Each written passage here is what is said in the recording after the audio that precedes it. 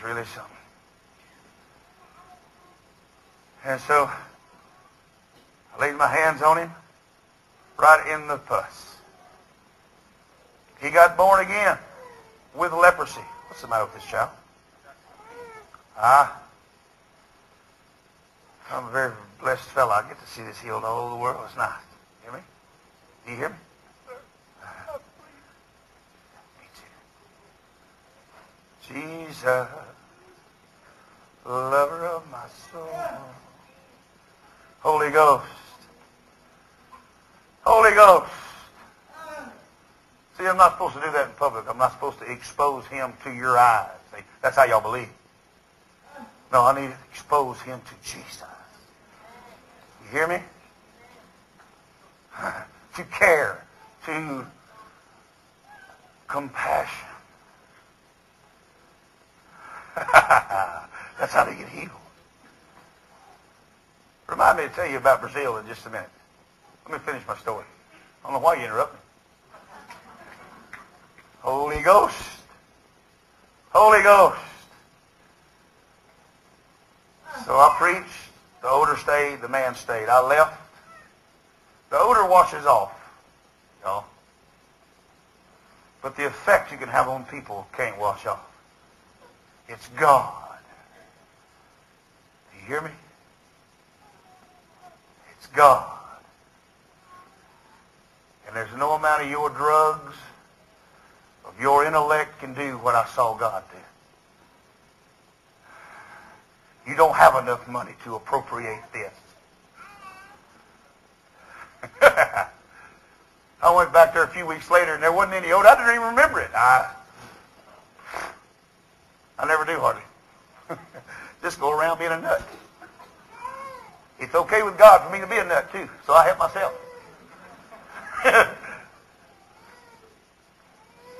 Holy Ghost. And you know what I got to see? There was a young man sitting right on the front row. I saw this with my own eyes. And I walked over to him. How you doing? You knew? Yes, sir, Brother David, I knew. I said, how you know me? He said, you prayed for me. You got me born again a couple of weeks ago. I said, oh, no. No. You got me confused, son. He said, Brother David, how can we confuse you? You're the only white guy out here. Well, you're right. Well, you got a point, don't you? And I wonder why. I wonder why I'm the only one. Church, how is it that all over the world, I know where there are hundreds, thousands of square miles with no gospel? Why? How's that? What do you reckon? That's irritating, I'm telling you. Keep the job, but it's irritating. They need to know about Jesus. And it's my responsibility to tell them. He said, Brother David, I was the guy with the rags. I said, excuse me? I said, you don't mind explaining to me how you got a nose? Listen to this. 48 hours, between 48 hours and 72 hours, between 2 and 3 days after we prayed, his pain went away. He grew new ears. He grew a new nose, new fingers, new toes. I felt of every one of them. Myself, I verified those toes.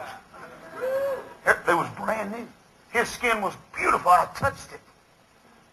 I touched his nose, his ears. Man, I just was astounded. Wonder-working miracles. Now that right there is an amazing thing. Holy Ghost. Say it. No, you. Say Brazil. Say it to me. Brazil. Now, there. Bother me. Say it. Say it again. Tell me about Brazil. Yes, sir. Know about Brazil. I'll tell you. Tell me. In Jesus' name. Don't you love it? I like it when people are aggressive, don't you? It scares you though, don't it? You want to stay away, don't you? God, thank you. Thanks. You know, I have to tell you about Africa too. You're doing good. Just stay with me. Holy Ghost. See, Miss Hogan, look. How nice. I like this, don't I? You're the only one that really knows. Of But you see, I'm a grandpa. And grandpas like this stuff. Holy Ghost.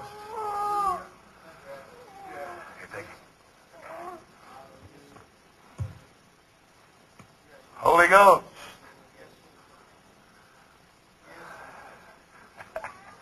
How can I put up with a daddy doing that to me? Oh, it's easy. Because what if I'm right?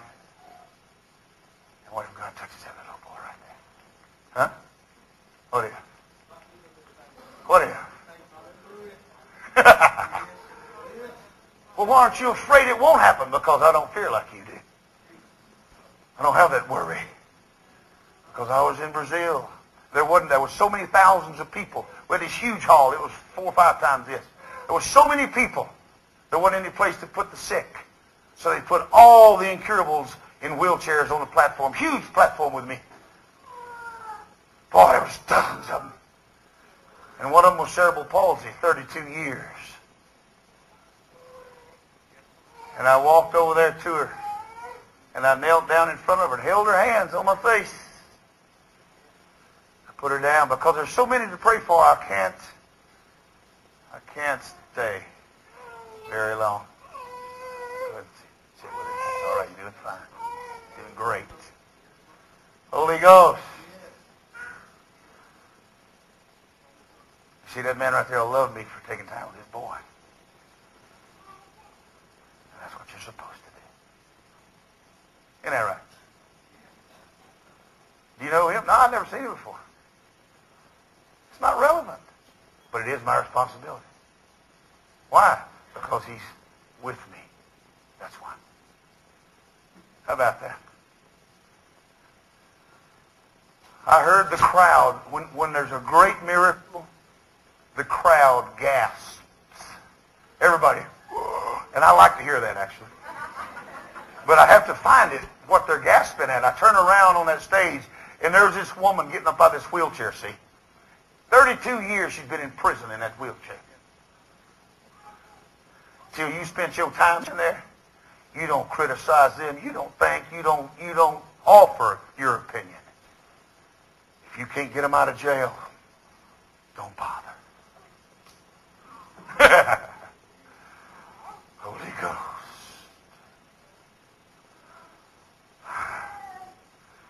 That lady was standing up, and I went walking to her. She was trying to get to me, see? And I let her. Her bones were popping and snapping. She was talking to me in Portuguese. And my Portuguese is okay, but it's not that fluent, actually. But I can understand pretty good. And I got over to her, and I held her. Boy, what an awesome, awesome thing. Isn't that something? Wonder-working miracle.